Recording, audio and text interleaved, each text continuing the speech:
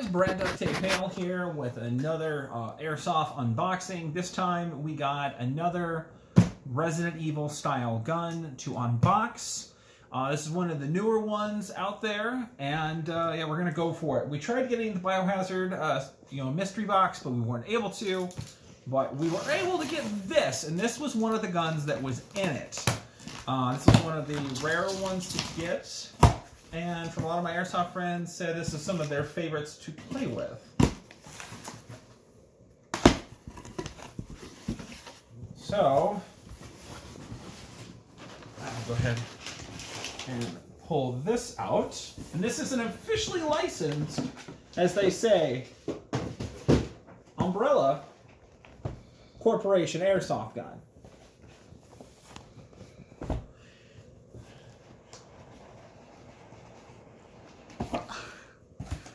Supposed to say the guy in the box looked like Wesker for a second. Yeah, I mean that's the whole shtick for this gun, is it's an officially licensed, made by the Umbrella Company.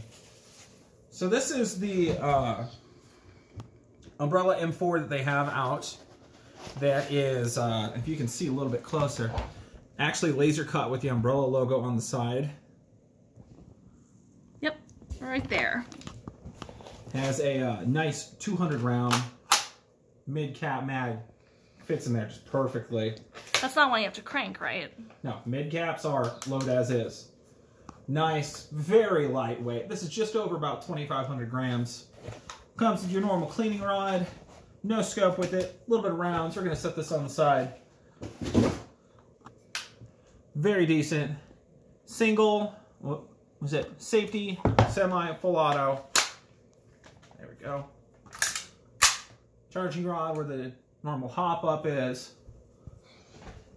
Normal flip up sights. Not too bad. Not too bad of a gun. Very firm. Magazine doesn't vibrate at all. Because some of them you get, oh, that just clicks in there. That clicks in there. Nice. I wonder if this works with a 5,000 round capacity. Now, the side rails here, very nice. They don't have they're set that you can put a Picatinny rail on it, but they don't. They've got a top rail for a sight or a laser. Adjustable on the back or whatnot. Very firm in that. The information for this is as following. It's made by Helios. The FPS is 310 to 350 depending on the rounds you use. This gun fires 17 rounds a second. It has a 200 round mid cap, and it takes a 7.4 LiPo battery. This is definitely going to be fun for this. I'm going to be using this when I work on my Carlos cosplay because it is technically an official Umbrella rifle. And yes, I know Carlos has the Picatinny's on the side. I love the front set on here. It's very, very smooth, very clean. It just looks solid. It is very solid.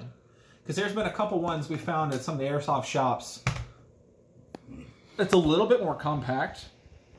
It's nice, it fits me well. You've got back sling. I don't see the front, but we'll go over there. Yeah, this is not too bad. I like this. I was kind of a little leery, a little curious on it for some of the official ones. I mean, I know it's not anything fancy, and it's not like an official video game one, but it is a nice one that they did release for the Umbrella series. So guys, if you're interested in go checking it out, go for it. Because of the lockdown, we can't show any test videos of it at this point. We would love to once it goes on out here. But yeah, definitely go check this stuff on out. We're gonna try and get the Gold Series Samurai Edge, and we're also gonna start trying to do what I call the Airsoft guns of Resident Evil, where we start showing firearms from the Resident Evil game in actual Airsoft form to show you guys how well they perform. So if you like what you see, like, comment, and subscribe. And remember, like always, be like duct tape. Stick to it. Bye-bye. Oh, yeah. That's a good weapon.